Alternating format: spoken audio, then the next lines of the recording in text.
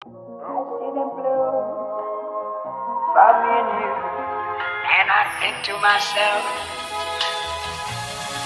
what a wonderful world.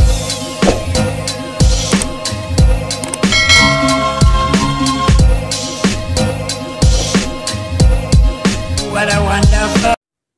Hello everyone! Welcome back to my channel, and for today's video ay isi-share ko sa inyo kung paano gumawa ng YouTube banner gamit ang Kinemaster.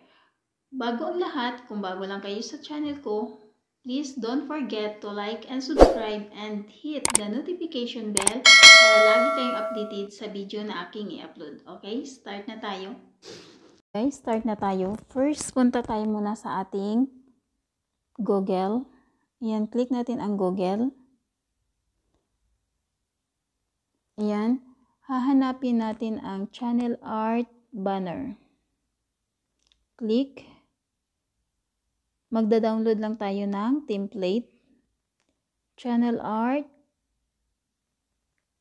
banner. Okay din template, okay? Yan. So, yan. Dito guys, marami kang makikitang color. So, yung sa akin, ang kukunin ko ay itong color gray. Ayan. Click natin yan. So, ang gawin natin dyan guys ay long press lang natin. And then, download image. So, ayan. Nagda-download na siya. So, balik tayo. Punta tayo sa ating Kinemaster. So, make sure guys na naka-download na din kayo ng iyong gawing background, okay? At saka yung picture na kinunan mo ng background, okay?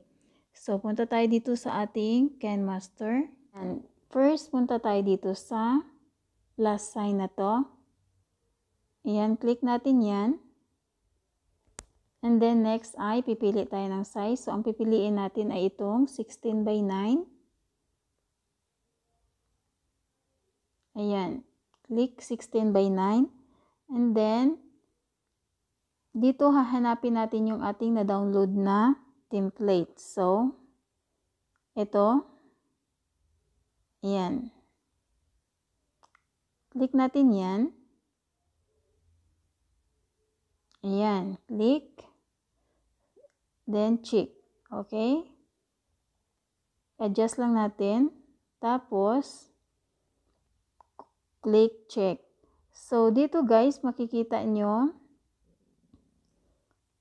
nandyan na yung ating template. So, punta tayo sa layer. Click natin itong layer. Yan, click layer. And then, media. Hahanapin natin yung ating na-download na background. Yung sa akin ito. Ayan, click ko yan.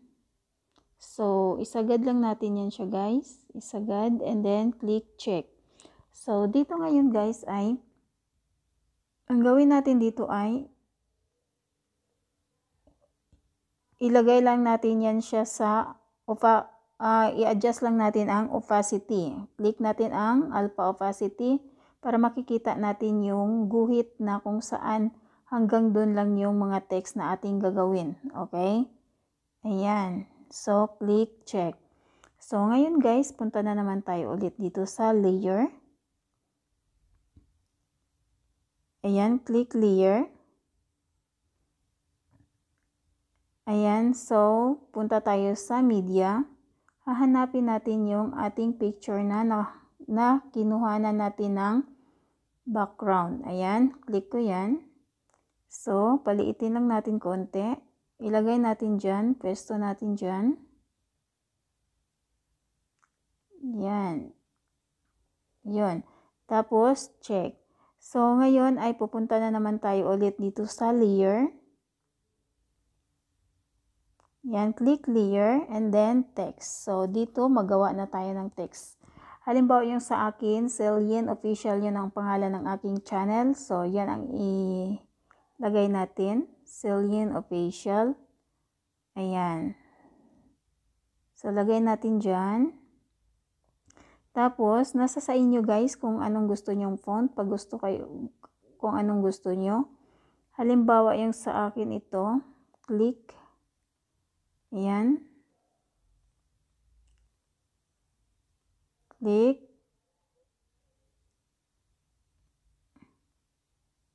Ayan. Adjust lang, okay? Tapos, ilagay natin dito. Halimbawa, ilagay ko ang font. Tapos na tayo sa font. Pag halimbawa, ang ilagay kong color, punta tayo dito sa color. Lagay ko ng black. Or, lagay ko na lang orange. Ayan, click orange. Ayan. Yun. Tapos, ay click check. Tapos, pwede din natin guys, lagyan natin ng glow. Ayan, i-on natin yan. Ayan, check. So, ngayon guys, ay pabalik tayo ulit sa layer. Dagdag pa ako ng text. Lagyan ko lang ng tutorial. Nasa sa inyo guys kung ano ang ilagay nyong text. Ayan. Click. And then, dito, ilagay ko yan dito. Tapos, punta tayo dito sa font. Pipili tayo ng font. Ayan, lagyan natin ng font. Halimbawa, yung sa font ko, ayan. Click. Ayan. Tapos, dito naman guys, ay ilagay kong color ay ang color. Punta tayo dito sa color.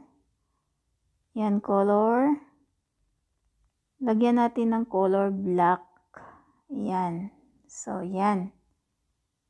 Ayan siya guys. So, ngayon ay check natin. Tapos, punta na naman tayo ulit dito sa layer. Then, media. Kukunin natin yung YouTube logo design. Ayan. Click. Check. And then, dito, ipwesto natin yan dito. Palakihan ng konti. Ayan. Ayan, pwesto natin dyan. Tapos, lagyan natin ng adjust natin. Okay. Click. Ayan guys. Lagay natin dyan. Ayan. So, ngayon ay click natin. Punta na naman tayo ulit dito sa layer. Media ulit. Kukuha lang tayo ng background. Color black. Ayan. Halimbawa, lagay ko yan dyan. Kasi, tatabunan lang natin yung yung mga sumobra. Ayun. Ayan siya guys. Siguraduhin lang na tama yung pagkalagay nyo. Ayun. Tapos, duplicate natin. Click natin itong tatlong dot. Ayan, click natin yan. Duplicate natin. Kukuha na naman tayo ng color black. Ayan, punta tayo dito sa layer ulit. Kuha tayo ng color black na image. Okay? Click. Ayan, tatabunan lang natin yung sumobra. Okay. Ayan.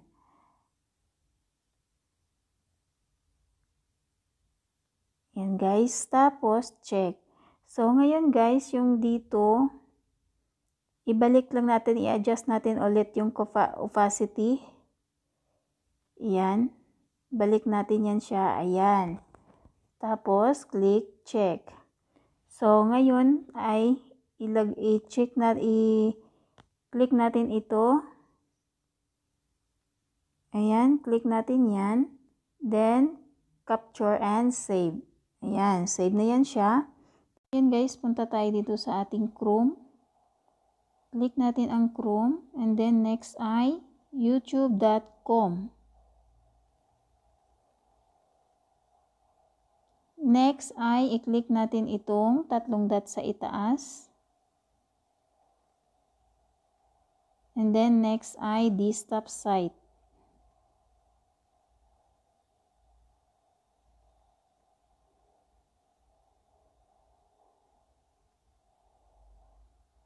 Then, next ay i-click natin itong ating profile. Then, next ay click your channel.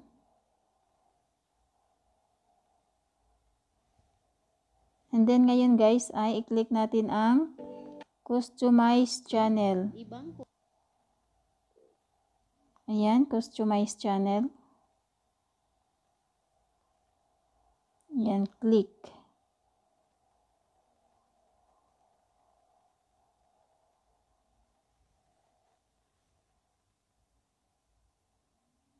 Tapos guys, dito tayo dadalhin.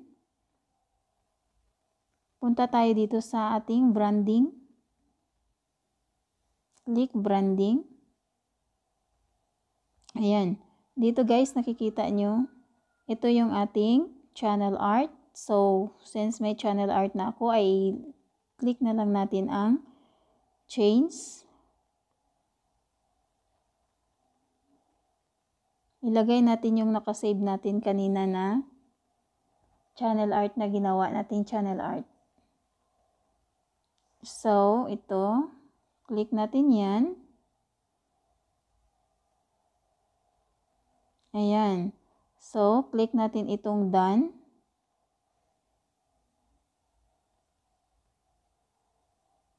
Ayan. Click done. And then, publish.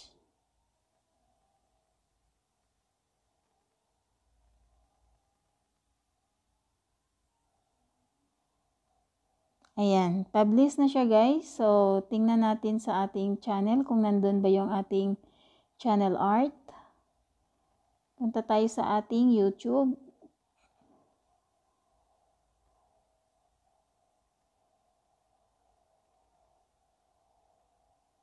Click Celieneofficial.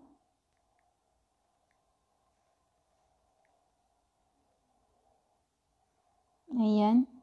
Ayan siya guys. Nandito na yung ating ginawang channel art. Okay guys? Sana'y nagustuhan nyo ang aking tutorial ngayon. Thank you for watching. Bye-bye.